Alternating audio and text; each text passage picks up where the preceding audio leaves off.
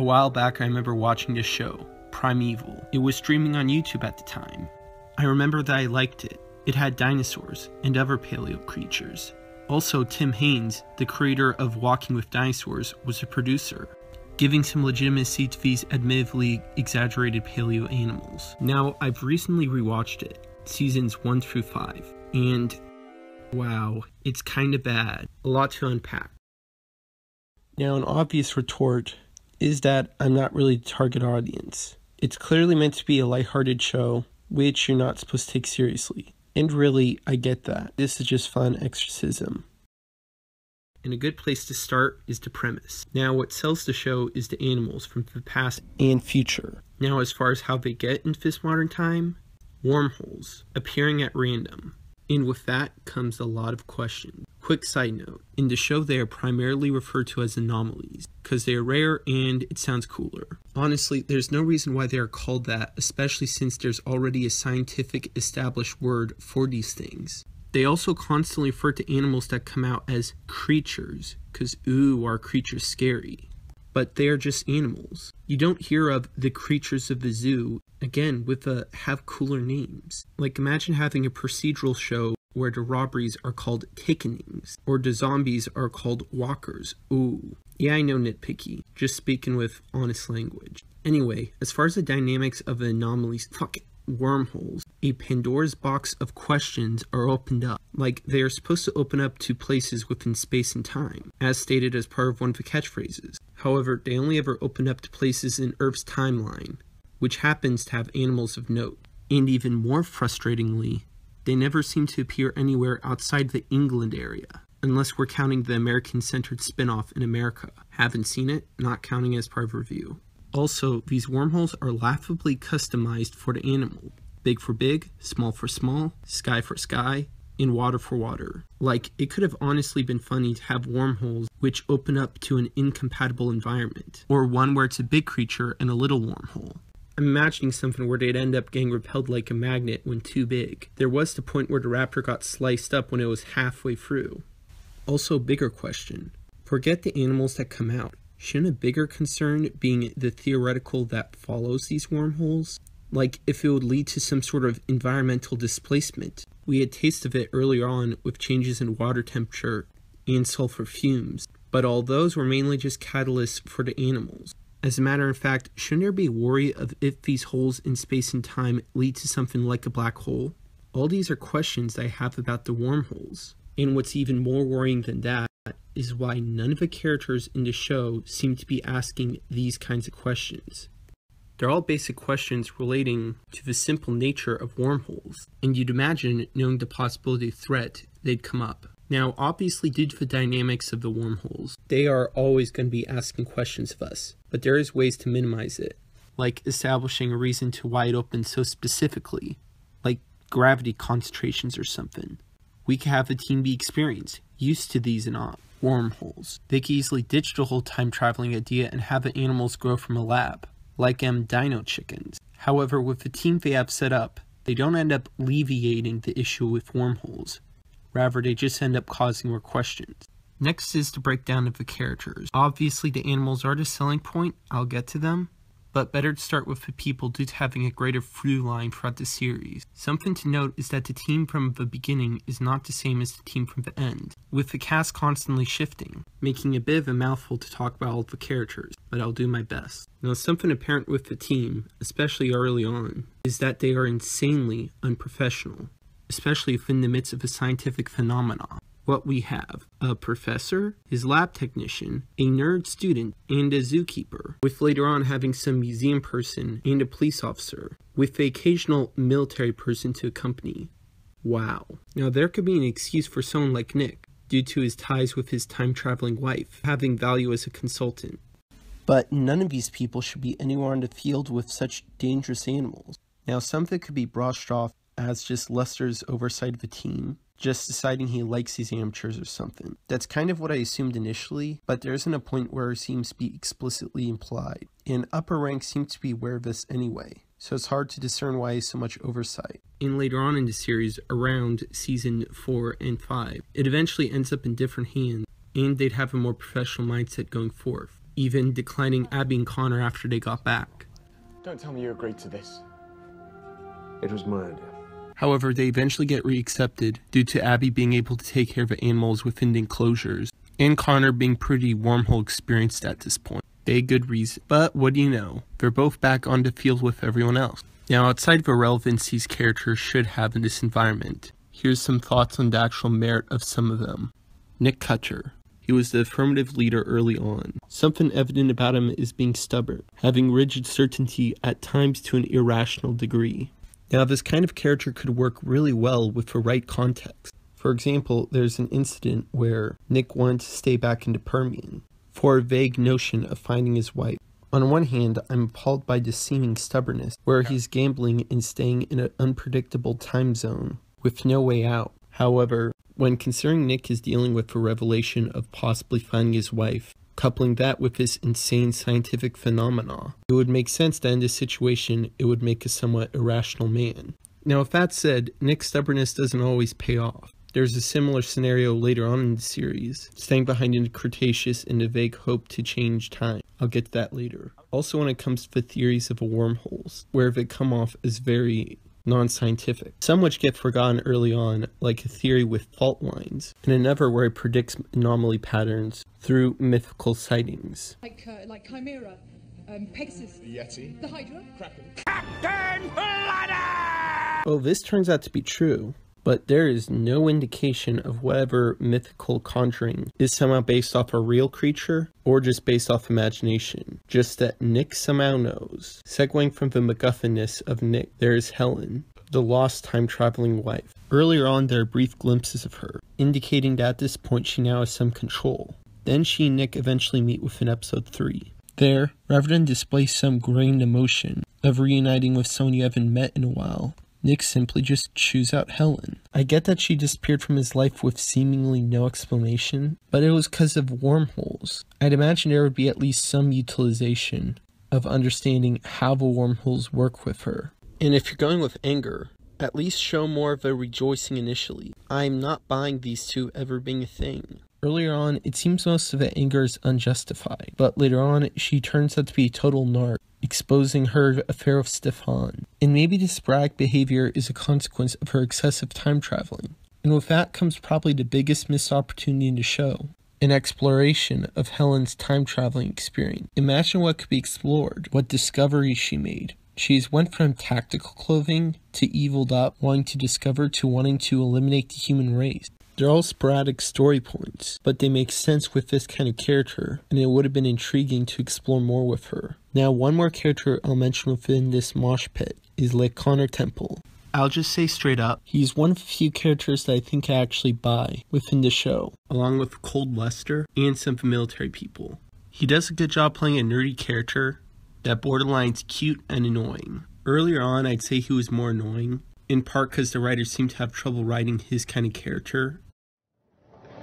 Who do you think would win in a fight between Wolverine and Spider-Man? Even responsible for some of the dumber things, like carelessly getting the ugly lizard loose. But later on he seems more measured, reflecting a bit of his character growth, even eventually getting to Abby. A lot of this is also reinforced by Andrew Lee Potts' passion. He clearly has a lot of fun in this Primeval franchise, appearing in all 5 seasons and being the Lincoln character in its spin-off. It's commendable. There are plenty of other characters to run down. Time is limited, so here's the ones I like, and the ones I'm kind of on. I guess one more titular character of note is Nigel Marvin. He was well known for the Walking of specials, and makes an appearance here. He does his usual thing, gawk at animals, then a gigantic Giganotosaurus comes in and eats him. Well, we don't see it, it was off screen. Leaving it open, maybe Nigel went through the wormholes, gaining his own set of skills, leading to his Walking with specials, and Prehistoric Park. Similar people involved, so confirmed, I guess. You've got to be careful of those formidable pincers at the front. Oh.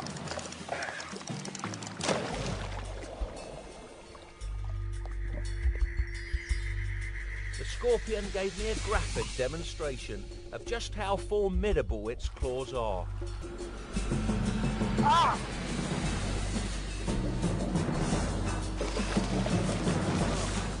One other quick thing to comment about Primeval characters here is the writing.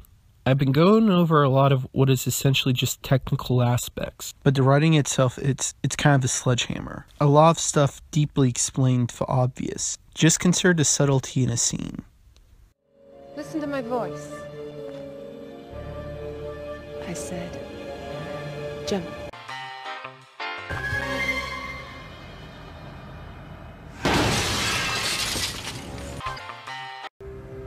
That means nothing to you, does it? You really had to say that? Like the actual demonstration of prove that otherwise? There are also sequences where the physics don't make sense. Here's a scene to demonstrate.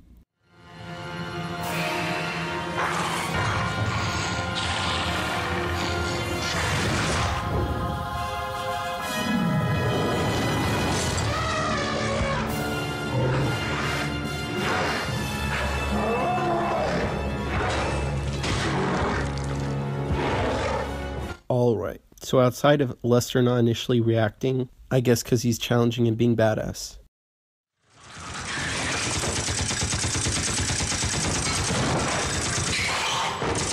How did the mammoth come in so quickly? They showed it super slow-mo. It must have sprinted to hit the future monkey. This badass scene is coming at a cost. I could really go on, scene by scene, but I've demonstrated my point. Now I figure I'd talk about a particular story point of interest. So there's a character, Claudia Brown. She had an interesting chemistry with Nick. The episode before, she had a frightening encounter with pterosaurs. And in this episode, she has all these weird flashes of gorgonopsids and wormholes. At first, this seems like some weird, comical PTSD. Then Nick and Helen have a little excursion into wormhole. And after they come out, with Helen briefly revealing her relationship with Stefan, later leaving, Nick asks, "Where's Claudia Brown?" I don't know anyone of that name. Something's gone wrong. Something's happened. Something's changed. We've done something. Something that we've done has changed the past, and she's not here anymore. Oh my God. So the show immediately deals with bizarre time-changing stuff, where apparently leaving some baby future monkeys into Permian somehow altered the timeline, where Claudia Brown no longer exists, now replaced with Jenny Lewis, and the former amateurish facility is now a more professional arc. Now regardless of this detail from the past 200 million plus years ago somehow affects the present, there can be big explored with how theirs change. So the analysis. First, the arc change. Obviously it's meant to give a little more legitimacy to the team, but the team still is amateurs, ones that, from what we could tell, don't really have any altered origins with exception of Claudia. And their amateurness still shows, as within the first episode, Connor ends up accidentally shooting Abby, and there's a point where they grab the pole sticks to fight off the Deinonychus. Yeah, they still suck. Like, how did they even get involved in a government facility like this? It's clear the technologized change is meant to legitimize the team, but still keeping the nature of the characters because don't want to change too much, I guess. Then there's the shift to Claudia, which is clearly meant to screw with Nick, and does so indeed, though this Jenny's now a more whiny character. Also, she was never properly informed this place is about wormholes into animals. Again, showing your professionalism, arc. Also, the Jenny character eventually goes back to some more Claudia-esque aspects, probably because the wardrobe was too much. Eventually, a lot of this stuff gets minimized and forgotten later on. Also, it's fair to note that these are the only two changes within this time shift. As stated, the rest of the characters are still the same, and admittedly, while this time warp was frustrating, it did show potential.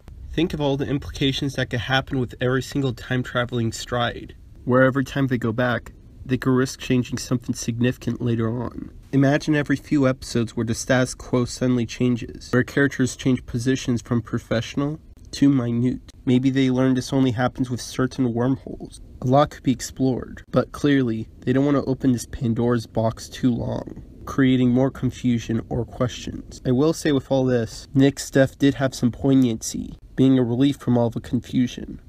Tell Claudia Brown.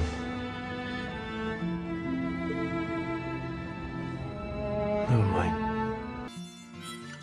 Wow, that sucked. Also, really quick touching on cliffhangers, they generally suck overall. A reminder that TV has this continuous format that never seems to end, unlike movies where the advocacy is to end, and a strong stigma against sequels. There's a reason Breaking Bad resonates to this day. The creators call an ending, and it works. Anyway, back with Primeval. There's the first season cliffhanger, with Claudia Brown suddenly disappearing. A frustrating one, but admittedly unique. The second one ended with Helen looking evil, but it's revealed she has clones. Ooh. A fair enough teaser. Story ends are still tied up, and Helen is still out there, this time with a new toy. Unnecessary, but fine. Then we have a cliffhanger from season 3, which oh boy. So there's a goose chase where Connor, Abby, and the current leader Danny are all following Helen through a series of wormholes, preventing her from wiping out the human race. They go through the future, Cretaceous, and then the Pliocene.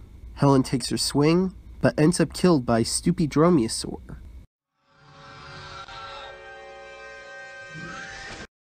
The humans are saved, and the Helen story is finally resolved.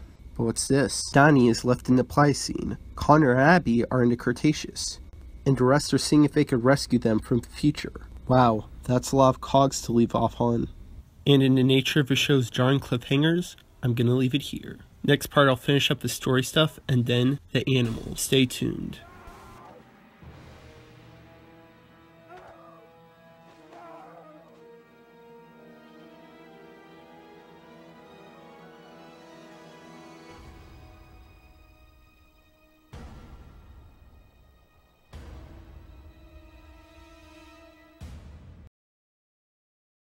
And then it gets cancelled.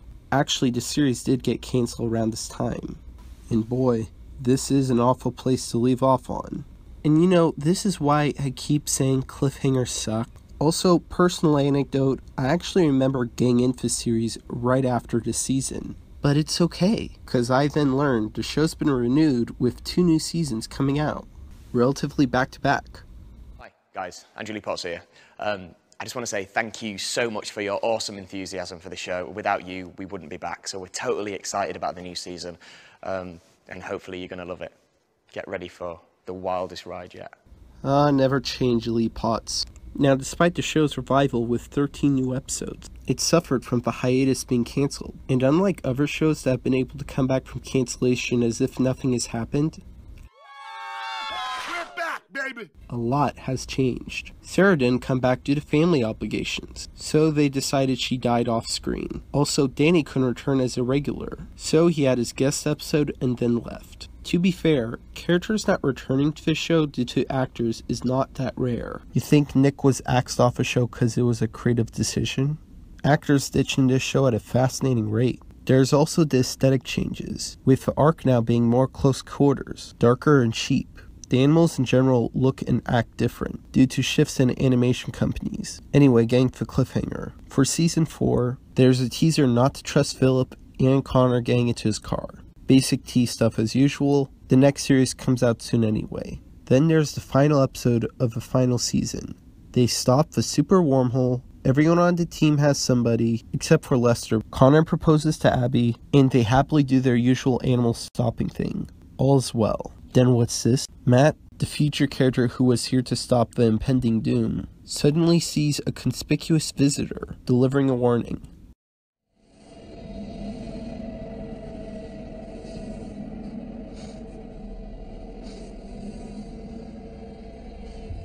Go back. You have to go back. Matt? What's wrong? Nothing. More future Matt. Wow. They could have shown any other dapper future character, just within the current team.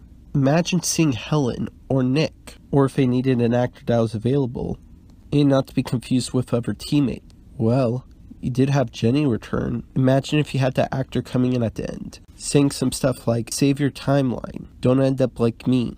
It'll end up making even less sense than the current, but it would have at least been more interesting. But none of that matters, because the show is finally cancelled. Honestly, good. This is a good place to end. Everything is resolved, people are happy, and it ends in a pointless cliffhanger we could all ignore. The way I see it, we could just accept the show's ended, and assume the characters are living happily ever after fighting animals. Or if you want a cynic's ending, then the doomed future Matt warned against comes to fruition. Maybe through a hypothetical I suggested earlier, like a vacuum caused by a wormhole to space, or everyone gets cancer. Now of course there was the final strike with the attempt of a spin-off. Got no intent in seeing it. The only connection for OJ original I know is Connor makes an appearance. Something I will say is that in traditional Primeval fashion, it ends in a cliffhanger, where after killing off an Albertosaurus, wormholes start closing. Something's wrong. Anyway, I've prolonged long enough. This is what you're here for, what I want to talk about. It's Los Animals. Now, something I mentioned earlier is that one of the creators was involved with Walking With series, and while it's hard to know how much of an influence he had on this show, due to having more on-set people, it is clear to say he at least had influence on the animals. A sizable proportion of them in Primeval are indicative of the ones portrayed in the Walking With series, some of them adopting some of the specific traits within Walking With, like the cutesy Diectodon and the behemoth Liplorodon. The first season even made a point of not showing any dinosaurs minus the avians, reflecting the ambition of a former show. Granted, the prehistoric animals aren't just a Walking With tribute, as there are different aesthetic choices in terms of which animals are utilized more. For example, there are a predominance of dromaeosaurs within Primeval, whereas they have a relatively smaller presence within the Walking Withs. There is also the general accuracy within the two. Admittedly, the Walking With series isn't known for its stark accuracy. Primeval, however, does away with all that, being excessively exaggerated. Now, I'll admit, I'm generally not a stickler for accuracy if it's coming from a totally fictionalized product. Part of the premise is people meeting these dinosaurs IRL. In a way, part of the point of the show is that we are mainly just seeing these animals that we only know of through fossilized remains. There was a joke where Helen Cutter was talking about Utah raptors in the Jurassic. That could have been seen as a blatant inaccuracy. But I honestly saw it as a bit of a quip as what you guys don't know. For all we know, maybe there is a Utah raptor in the Jurassic. We just haven't found the bones yet. In all honesty, I'm fine with Primeval being loose. To be frank, a smaller inaccuracy from Walking With bugs me way more, just because that series is presented like a documentary, and they are kinda meant to know better. With all that said, an issue that I do have with Primeval's exaggerations, with past and present animals, is when they're exaggerated a certain way. With all the portrayals, it's always make the animals look bigger, fiercer, specifically scarier. Again, tying into the we need to make them cooler factor. I recall the Smilodon episode, where it didn't even come in a wormhole. It just grew up from when it was a cup. It's like any other case when someone raises a big cat, yet this guy's treated as bigger, nastier. Also, in what world would you need to fight a big cat with a crane? There's also the collection of animals at the end of Season 2, containing the most ravenous animals that aren't even any bigger than a hippo. Oh, and part of the setup is that they were going to be used like weapons. Helen talked about somehow using the animals to change the timeline, but nothing's really specified. I could just tell they really wanted an excuse to use them animals. And on the subject of the people interacting with the animals, well, there's just the overall believability. Most of these animals look fake, in part due to TV CGI, though they eventually do get a little better later on. Anyway, the moments when they are least believable is when they're interacting with real life things, specifically humans. Two different planes, one of real, one that isn't. A smidge of a disconnect. Funny enough, when the animals are at their best, it's easily when they're clashing with each other. A prime example is the Gorgonopsid Future Monkey Clash, where they engage in a high-speed smackdown. It's easy to believe in both hitting each other, because they are both computer-generated graphic, and the impact between them is damn believable. This is easily the best scene within the entire show. It makes me want more.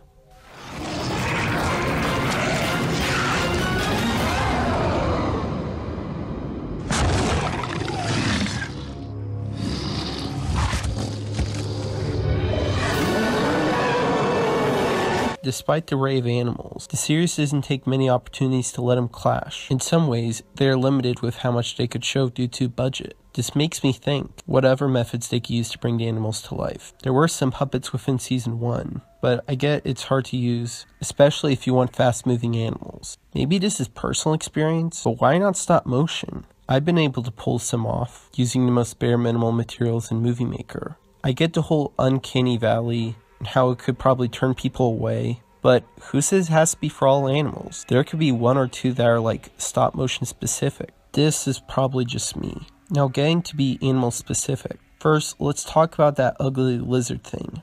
Rex. Immediate ding, he does not act like a lizard at all. All this moving and noise he's making, he comes off as very mammalian. cutesied up for the audience, which to be frank is distracting, and I'm not buying. Just think back to when you go to a pet store or zoo. Are you glad I'm home? Huh? Are you glad I'm home? Huh? Are ya? Are ya?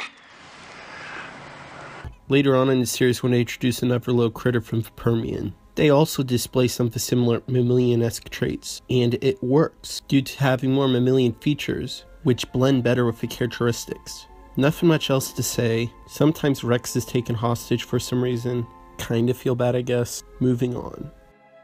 There's the OJ original creatures in the series, being the future monkeys, a prominent animal featured within the show. They establish it to be some distant relative of Bat, as a sort of cool reveal of this insane monster being of such a minuscule animal, and tying into the whole echolocation factor, though there are moments when it's inconsistent with its use. Also, the design's interesting, utilizing a monkey-like aesthetic in the eyeless face, though the faceless face is basically from Alien. I will say that as far as conceptions for future animals go, it didn't have much relation to a bat other than its vague echolocation. I don't know, would have been cool to design an animal based on how more of its traits could carry over, rather than make it cooler. Also, I swear, there's a point where they say this thing is like as smart as a human. It has human levels of intelligence and an almost supernatural ability to stalk its prey. I mean, Primeval. If you want to make your ultimate super monkey, at least be honest and consistent about it, for the love of. My biggest complaint is how much they fall back on it. There's so many other animals to explore. I guess because they think, oh man, look how cool and original it is. I know, they want to make this the ultimate predator. Then there be the raptors, who are also damn prevalent, and have an interesting feather-like design. My main complaint is simply how stupidly they get killed, often just jumping to their own deaths. Come on, no one wants to die. At this point, I've covered a lot of my points. Also, as far as the show ever coming back from cancellation, the main series got closure, and I'd say put it to rest. Still, I'd say there is definitely room for another kind of time-traveling series. While the show is quite faulty, it did get me to do a lot of thinking of how I could tell an insanely dynamic time-traveling story, or possibly series. I'll think of adding it for personal pitches, to explore new animals, both past and present. Who knows?